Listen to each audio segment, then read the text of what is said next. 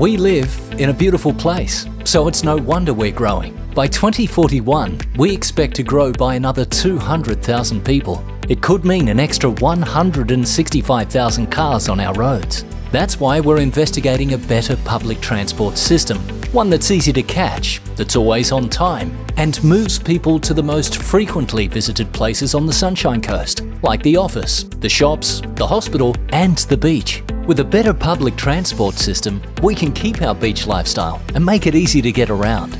Because let's face it, no one wants to sit in traffic. We've investigated the options and now we want you to have your say.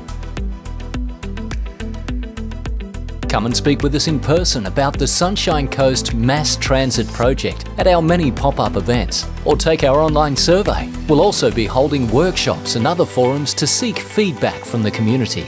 So, how will you make your way? Visit Council's website for more information about the project and how you can have your say.